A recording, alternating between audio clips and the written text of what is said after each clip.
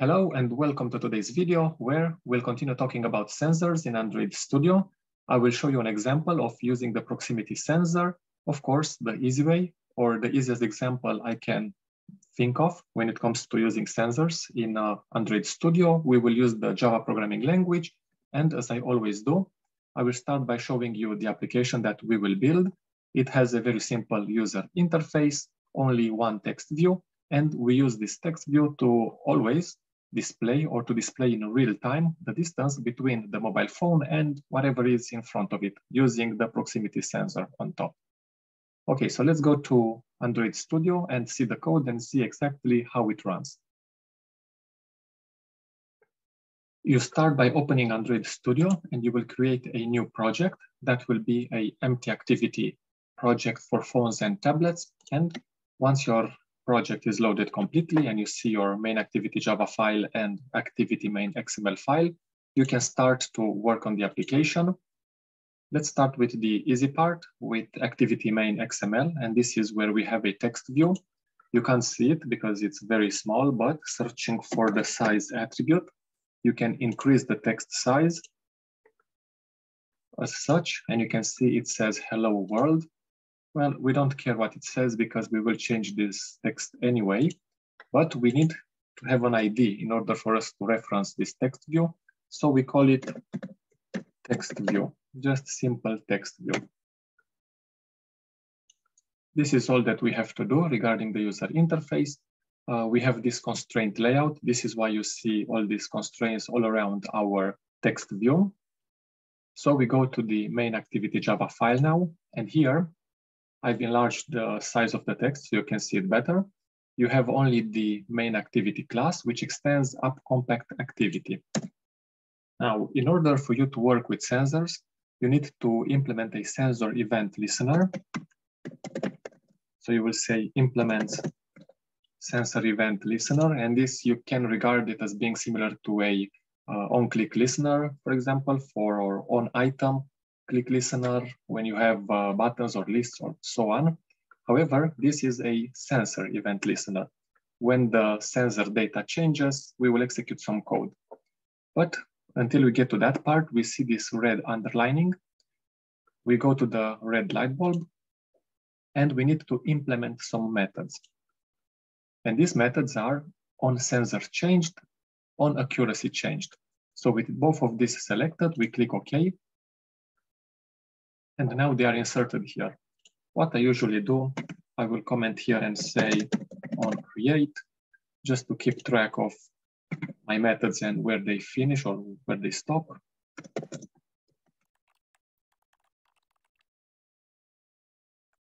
Now there is one more thing to do. We have a onCreate method. We have these two. So this is for the main activity, this method. These two are for the sensor listener, for the sensor event listener, and we need to implement one more method. And for this, you right click, you say generate, override method, and you will look for on stop. And I saw it here already. If you remember the Android application lifecycle, this on stop will be called just before on destroy, and we need it later on when we want to stop the sensor. Now we can go and declare some variables.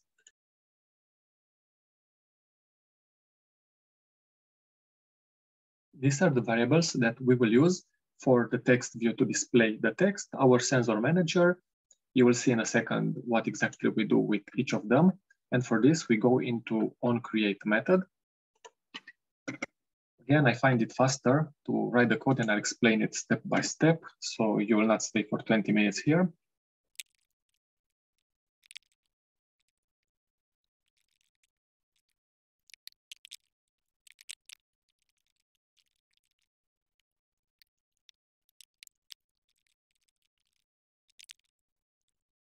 I think it's the moment for me to stop a bit and explain what I've done so far.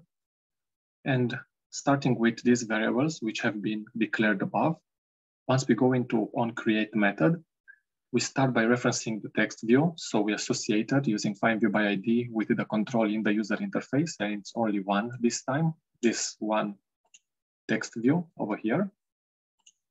Then we have this sensor manager. So we are calling the sensor service, and make sure after you write get system service, you will have a red underlining. So you have to cast this as a sensor manager. This is what you see on this line. Then we need to get the default sensor. And for this, our sensor, we need to tell the system that it's a proximity sensor. And for this, we get our sensor manager. We use get default sensor, and the sensor type that we are looking to use is this type, the proximity. Now, your device might or might not have a proximity sensor. So in order for your application not to crash, you have to check if our sensor, the one that we have referenced above, is or not available. If our sensor is null, this means that there is no such sensor in our device. So we display a toast message to the user. And in the context of this activity, we say this text, no proximity sensor found in device. We select a length of time to display this toast message and then show. I've moved this line of code a bit to the left so you can see all of it. Then we finish this application because we don't want to continue running this app if there is no proximity sensor.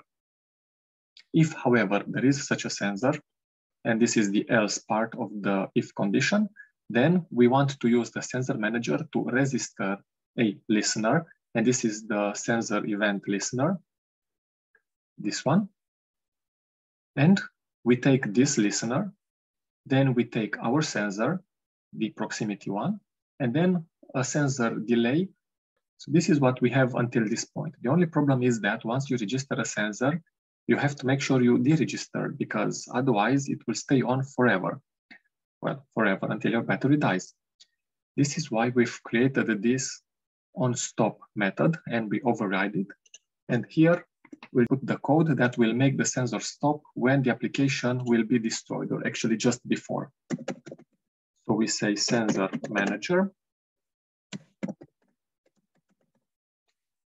on register listener, and we just say this.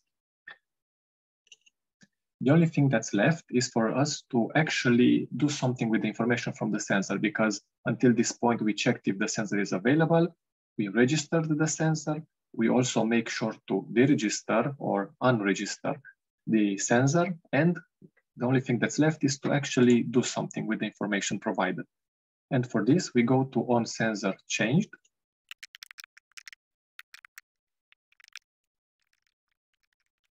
To remind you over here, we have this event set as parameter. So we use this event and take the sensor, we check the type, if it's available with, if it's the same as proximity sensor, then we will take the text view and we'll set the content of this text view to the plain text. This is hard-coded text. If you don't want to have this, you can use a string reference, but just to keep everything simple, I've hard-coded the text here.